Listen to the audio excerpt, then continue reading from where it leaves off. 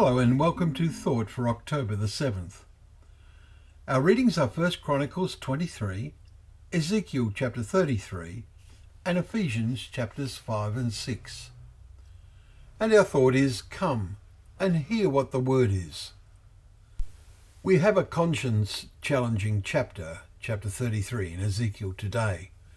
We learn that the prophet has been in captivity among other Jews for 12 years and 10 months, when the hopes of those there are finally extinguished by news coming from a fugitive from Jerusalem, who came and said, "The city has been struck down."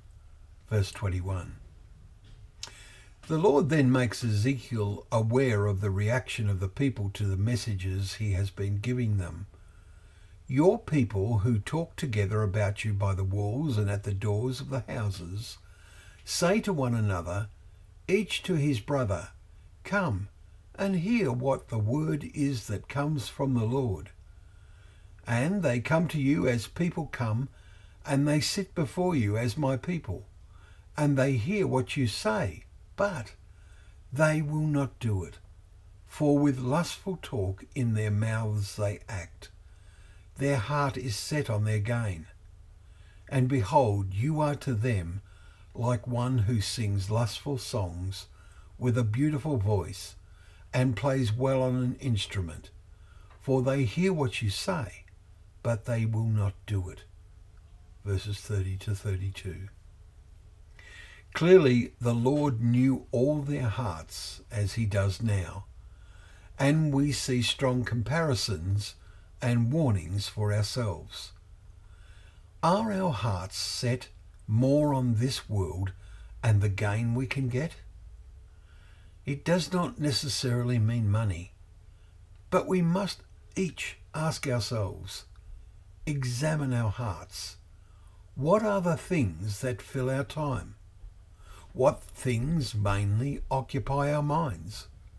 How much do we have in mind the words of our Lord? Do not be anxious, saying, what shall we eat?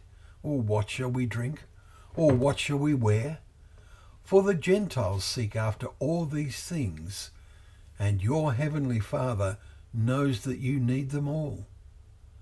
But seek first the kingdom of God and his righteousness, and all these things will be added to you.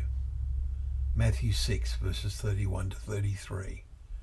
What wondrous things will then be added in the kingdom? Is there any point in witnessing today? Ezekiel may have thought that. After being told by the Lord, I will make her proud might come to an end, the Lord then makes a significant point to him. Then they will know that a prophet has been among them. What will they know of you and I? A significant point for us to bear in mind are the powerful words of Paul we read today as he brought his letter to the Ephesians to a climax.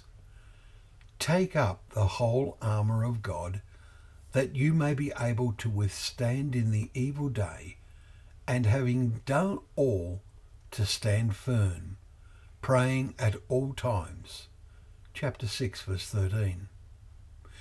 Let us read and hear what God's word reveals, with our hearts absorbing its message so that we gain essential strength and so stand firm in these final godless days. Well, thank you once again for joining us for Thought for the Day, where together we can open up the pages of God's word, remembering that word, the Bible, is a lamp to our feet and a light to our path.